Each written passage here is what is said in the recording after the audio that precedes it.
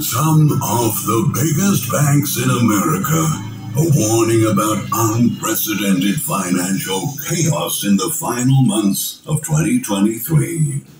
Today, we share the insights of several experts who believe disaster is ahead, with an overvalued stock market being threatened by a consumer recession and an impending real estate collapse, increasing the chances of widespread failures in the financial system as loan defaults continue to soar. Major banks like Bank of America, Goldman Sachs, and Morgan Stanley are now preparing for potential bank runs as depositors start losing confidence in financial institutions amid rising levels of insolvency. They have just started taking cautious measures to prevent a domino effect. But first things first, let's start by the root cause of this developing crisis, which is the danger looming over U.S. stocks. A new note released by Morgan Stanley points to trouble in equity markets as economic growth disappoints and consumer spending hits a wall. Right now, U.S. equity investors are actually hoping conditions to turn around and betting on an economic re-acceleration and higher consumer spending during the fall and winter. However, a slowing outlook for September and October data is not being priced into many stocks and expectations, and investors' hopes are about to be crushed by a cruel dose of reality, says Morgan Stanley's Chief Investment Officer and Chief U.S. Equity Strategist, Michael Wilson. During an interview with Rosenberg Research, led by financial analyst David Rosenberg, Wilson revealed a long list of reasons why he thinks the S&P 500 will face a double-digit crash this year. He pointed to manufacturing and business surveys signaling growing economic turmoil, depressed outlooks for revenue and earnings growth, and many companies having to refinance at higher interest rates in the next few months. The strategist notes that stocks valuations will be caught by declining consumer spending, resuming student loan payments, rising delinquencies in certain household cohorts, higher gas prices, and weakening data in the housing sector. Bank of America strategist Michael Hartnett shares the same view. He warned earlier this month that the possibility of an economic contraction remains high as the Federal Reserve continues to tighten credit conditions. Meanwhile, weaker than expected corporate earnings will deteriorate economic activity even further this fall. JP Morgan Chase & Co. predicted this week, with analysts seeing a major profit recession in the fourth quarter. In fact, Morgan Stanley raised red flags on consumer stocks, one of the brightest corners of the market this year. The bank's economists argue that the rally is already faltering and stress that elevated levels of household spending cannot be sustained in an environment of stalling wage growth, surging consumer debt levels, and rising unemployment.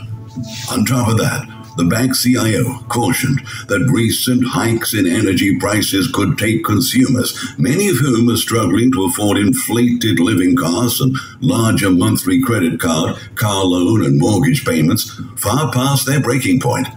New data shows that performance in the consumer discretionary sector is breaking down, with 44% of stocks trading below their 200-day moving average. In fact, after rising slightly in the week ended September 9th, consumer stocks have been tumbling for more than 2 weeks, losing about 6% of their value following the Fed's announcement that it would maintain interest rates higher for longer in the fight against inflation. Wilson said the market is not trading well under the surface. There are a lot of car crashes out there, referring to businesses with weaker balance sheets and retailers reporting dropping sales volumes. In general, investors are pricing in a powerful economic rebound, impressive revenue and earnings growth, and the Fed cutting rates sooner rather than later, he explained. In this scenario, any bad news could bring things crashing down. This is how you take the S&P down a lot more than people are thinking about today, Wilson emphasized. The executive said that U.S. stocks look risky and expensive and could see a double-digit correction during the fall. Wilson cautioned, the S&P 500 risk-reward today is one of the worst I've ever seen, given the earnings setup that we see in front of us, combined with the valuation that we have today. He predicts that any shock to the system could send the S&P 500 plummeting from nearly 4,500 points today to the low 3,000s, a drop of more than 25%. Wilson is not alone in sounding the alarm about stocks. A new Goldman analysis forecasts that the S&P 500 will underperform in October and generate dismal returns for the next 12 months. Moreover, Jefferies Financial Grouping analysts downgraded several companies on expectations that profit and cash flow levels fall below their debt levels in the coming months. The institutions also highlighted the risk to stocks and financial markets of further regional bank troubles. More concerningly, the threats emerging in the commercial real estate sector could be a ticking time bomb for America's biggest mortgage. All right, Shalom. So as you heard, giving all praise to Yahweh Bashim Al-Shai, Shem Rakak Kadash, double honor to the head elders, apostles of great millstone. Shalom to you, Akim, out there pushing his word. Yeah, that was just a quick epic Economist report. And through the spirit, I just wanted to update that. This is what it's looking like. It's not looking up. The economy is not looking up. All right. Things are getting financially strained in this society, which is a good thing for the hopeful elect, for us, because this is a goddamn nightmare that we need to desperately get the hell up out of. And I'll bring out a scripture. The one that comes to mind is the one in Habakkuk. All right. Habakkuk, it goes,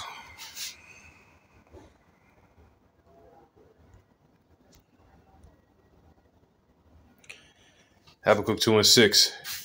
Shall not all these is dealing with these other nations, okay? These other nations, such as the other Edomites of these different continents, such as Russia. All right, you have the BRICS conglomerate setup. Okay, you have, these other Edomites in these other continents that's pretty much unsatisfied with America's, tactics. All right. And it's going to end up with being a thermonuclear fallout, man. The allies, man, the allies of America.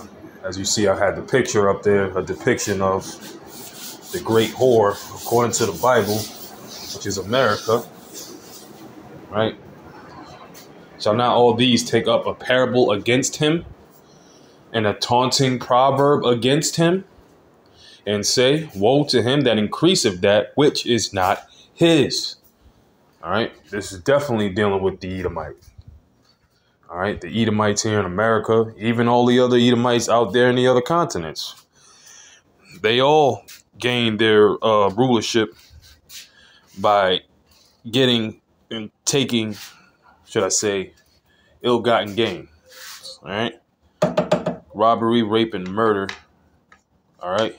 Complete theft. All right. But mainly here in America. All right. Because this is the focal point that the Most High has ordained. He's ordained America to. He got a bullseye on this goddamn America, so-called America. All right. It says, woe to him that increaseth that which is not his. How long? And to him that ladeth himself with thick clay. And that thick clay, when you go into the Hebrew, all right, it means debt, D-E-B-T. All right, debt. Okay, heavy debts. And the blood brother Amon Gabar, he brought out the stats not too long ago. The debt clock just hit 33 trillion. All right, so so that's why I do the spirit. I just want to do a update y'all on that. All right, and well, on to the next one. All praise to Yahweh, Ba'Shem Yahushai, Ba'Shem Rakakwadash. Shalom.